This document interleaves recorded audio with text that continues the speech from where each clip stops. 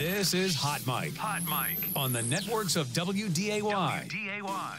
Here's Dom Izzo. Welcome back, everybody.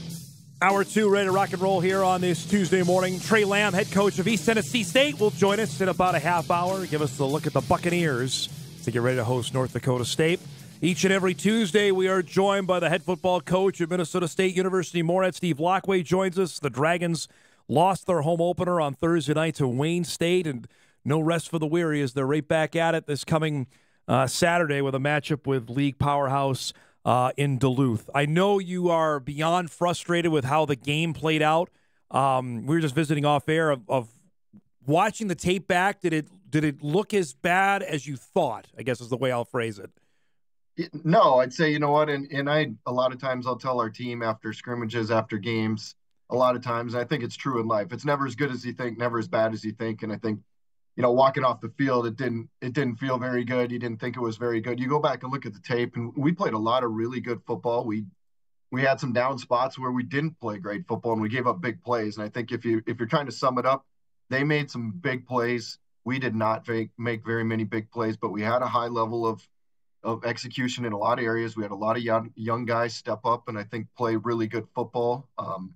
We didn't capitalize early offensively. We got 3 3-and-outs to start defensively. We had short fields, and I would say the offense just never kind of found a rhythm as the whole night went. But we were a couple plays away. Yeah. If we score early and go up, things change, and that's kind of how every game works. But the fact of the matter is, we didn't get it done when we needed to, and took too long getting into the flow, you know, of the season. And, you know, those first game jitters, we got to get those out and be better with that. Steve, when you have a pick six and a kick return against you, I don't know the stats, but I have to imagine the percentages are almost 99%. You're probably not going to win the football game, right?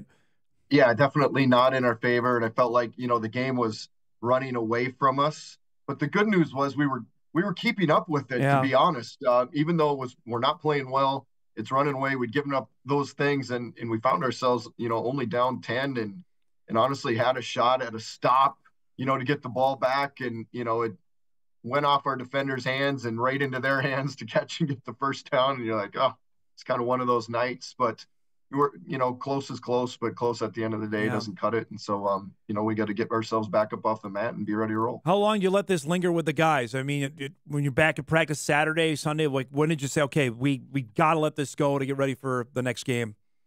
We tried to let it go the next day, Friday. We came in, had our meetings, and watched the film and said, hey, let's learn from it. Let's call it what it is. Here's the things that we didn't do very well. Here's the things we got to do better. Here's the bright spots that, you know what, we can really build on and be able to do those things. And so I think by the time we came back Saturday and kind of started the preliminary install for Duluth and walkthroughs, I think guys were in a pretty good headspace. And then we started kind of the first normal week kind of here Monday, yesterday. And I think we had a really solid practice and things were good. And so we just need to keep doing that throughout the week and go into a tough environment and try and find a way to win a football game. This is where you rely on your seniors, your upperclassmen to say, all right, it's over. Yeah, we're on to what we've got to focus on with Duluth now. Yeah, strong leadership group definitely has to set the tone. And I think they definitely were of the sense of the sky's not falling. Certainly did not go how we wanted, how we expected, how we had envisioned, but that's life. And I think that's what I told them after, you know, in the team meeting on Friday. I said, hey, it didn't go as scripted. It's not going to go exactly how everyone wanted, but you know what? Who's had it go for them how they wanted in life at all, right? We're all here because we've had to overcome some obstacles. We've had to find a way to get ourselves to be a college football player, to make it in the classroom, to whatever. None of us born with a silver spoon. And so this is our story. That's going to be the story of this season. So let's be gritty and let's figure it out. You know Duluth as well as anybody. Is this the same old, same old? What do they bring to the table? It's going to be a challenge on Saturday afternoon. Yeah, they are so great on defense. Just they're aggressive. They get after, they press the pocket, you know, they make your quarterback uncomfortable. They're all over you, defending like the receivers and the routes, and they stop the run. So defensively, they're as good as they've always been. Offensively, I think they're in one of their better phases that they've been. Their quarterback is dynamic. You know, he's like 245-pound bowling ball that can run. It's like another running back there trying to tackle. And so he throws the ball well too. But when you look at it, it's kind of the throwback type offenses. You know, it's not a split back veer type offense, but it's the same mentality of we're playing with all 11 guys. The quarterback is not just there to hand it to somebody else. He's there to run. And so you've got to make sure you have an extra guy that you have to defend in the run game. And as soon as you start doing that, then they hit you with the pass game. And this is one of the most explosive offenses, yards per play last year, and then in this first game too. So we got our hands full, definitely. It was odd you guys didn't play them last year. Does it feel like you haven't seen them in a few years?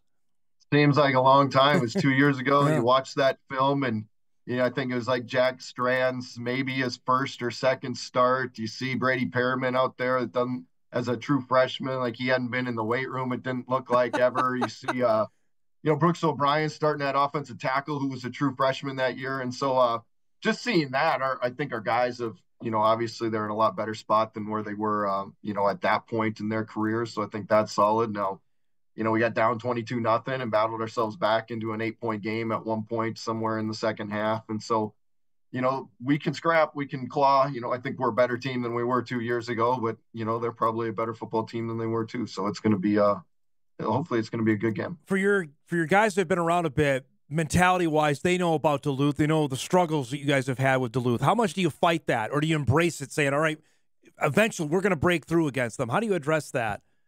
Well, you're right on. And the message, that's kind of the message of, they are what they are. They've been really good. Let's respect that. But let's not let that be this kind of mystique that gets them extra points or an extra advantage. Like, let's acknowledge it. It is what it is, but that's been in the past. This is now. It's time for us to be able to make our own step in kind of, whether you want to call those fears about who they are, whatever. Hey, it's time to face the fears and go in there and get it taken care of. And so if you're going to go into the Lions' den, you can't just kind of tiptoe in. You better run in there with some aggression and figure out how to win the battle. Seeing from just watching a few scores from around the league, anything that caught your attention or interesting through the first couple weeks of the season?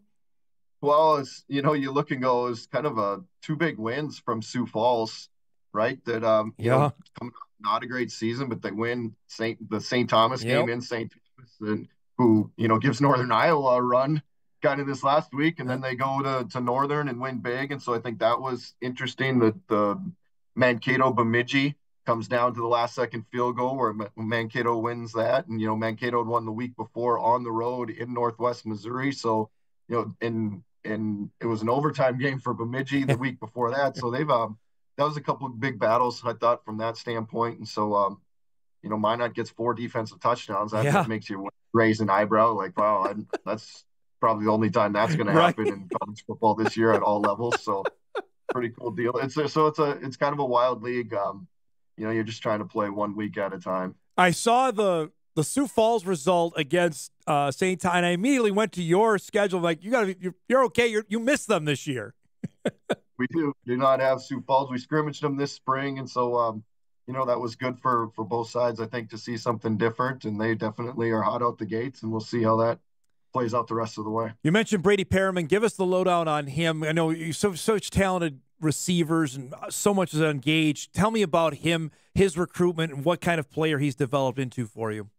Yeah, BP's really taken his game, I think, to a new level. And I think that was maybe one of the things that was difficult for us on Thursday. We've trying to get guys in the right position, where he can play in the slot, and he's definitely dynamic and he gives us some things. And then there's some times you want to move him to the outside receiver spot because he can give you some advantages there. And without Carter Bierencott, with his injury out for the season, that it kind of changed the rotation on us. And honestly, we're still trying to find our footing with what's the best way to put those pieces. And Brady allowed us to have a little bit of flexibility, being able to do that. But at the same time, it kind of pigeonholes. If you get them stuck in one of the spots and you're trying to get them in some other places and put some other guys out of position. So he's done a fabulous job. He works hard.